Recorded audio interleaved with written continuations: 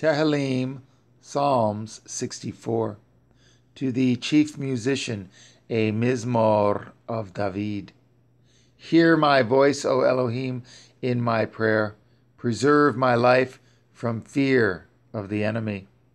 Hide me from the secret counsel of the wicked, from the insurrection of the workers of iniquity, who whet their tongue like a sword and bend their bows to shoot their arrows, even bitter words, that they may shoot in secret at the perfect.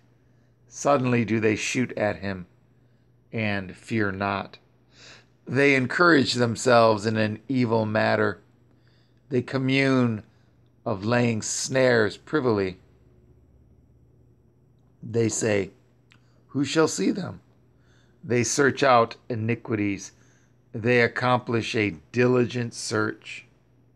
Both the inward thought of every one of them and the heart is deep.